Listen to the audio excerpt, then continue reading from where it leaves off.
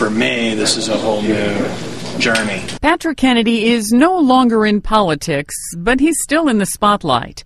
And he's using his notoriety to bring attention to a cause that's personal to him, mental health advocacy.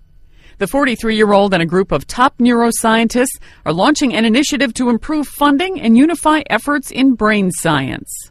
I hear people say that the brain represents the last medical frontier for discovery.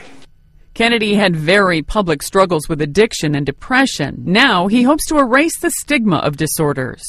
He speaks about the issue in personal terms. His uncle, Sergeant Shriver, had Alzheimer's disease. And his father, Massachusetts Senator Edward Kennedy, died of brain cancer in 2009. As I said in my eulogy to my dad, I always wished that I had more time with my dad. Patrick credits science with helping his father live an extra year. And he believes research will benefit every American, from troops injured on the battlefield to those with diseases.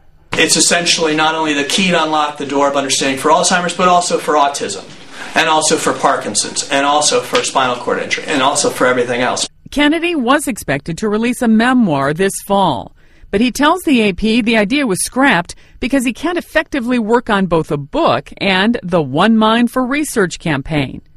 Kennedy is also focusing on his personal life. He's expected to marry a 32-year-old middle school teacher this summer. The couple lives in New Jersey with her 3-year-old daughter from a previous marriage.